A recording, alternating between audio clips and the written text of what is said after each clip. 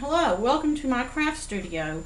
I wanted to share some of the silk ribbon flowers and millinery techniques that I'm using to make some of these flowers, and this will just kind of be an introductory video, and then I'll share with you all some methods on how I put the flowers together and dyeing the ribbon and that type of thing. But anyway, welcome to my studio. I'll just kind of give you an overview of some things, and by the way, you can probably tell I am from the South, so this will be a Southern video. Here, this is an unfinished cuff that I'm working on. I tea-dyed this lace and this ribbon and all of this. Here's another one. All of this, I start by hand dyeing all the ribbon, and here's some ribbon that I dyed last night, some pretty spring colors.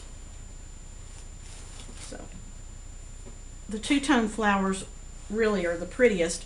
If you can tell, I don't know if you can see the detail in this flower, but it's, even though the color variations are subtle, it's a lot prettier than, say, this flower that doesn't have any shading.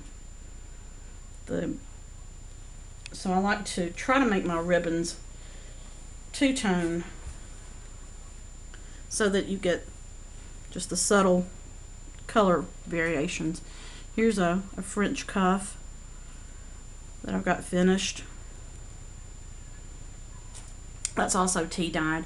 A lot of the things I do on crinoline. That's how they were originally done, and then they were sewn onto dresses or hats or whatever.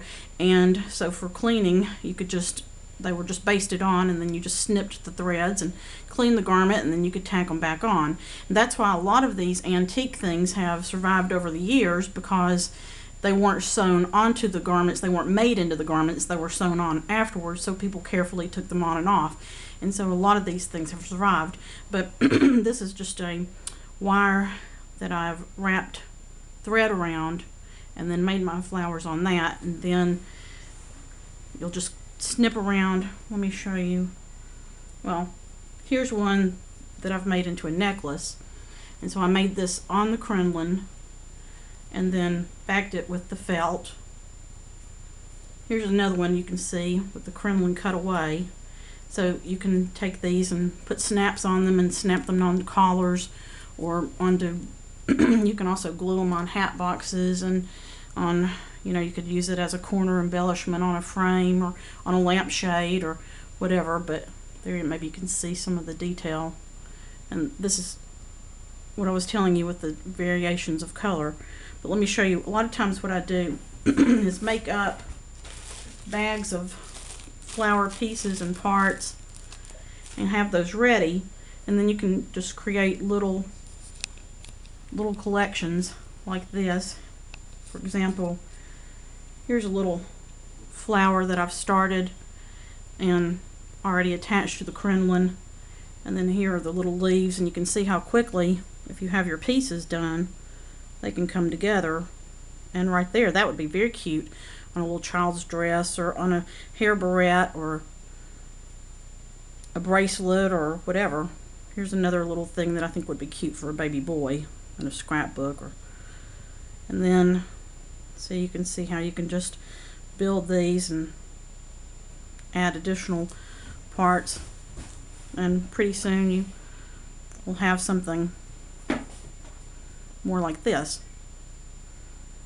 And then this could be used as a bib necklace, or this could be cut out and used even at the top of a blouse, or if you did a collection of these, you could use them around the base of a skirt.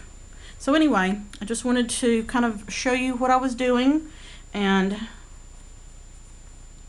this has got some vintage German flower stamens. This is going to be a cuff. I've already put this together. Here's another cuff. This is a silk ribbon with more of a silk ribbon embroidery technique. These are actually more of a millinery flower technique. But that gives you some ideas, and I would love it if you have any questions. I'll try to answer them. And if you visit my Etsy site, Lambs and Ivy designs. This has got some crystal in it. And so anyway, so welcome to my studio. When I get everything cleaned up, then I'll have you back and show you some other techniques, but this was just a quick overview. So I would love it if you have any questions. As I say, be sure to ask. Thank you.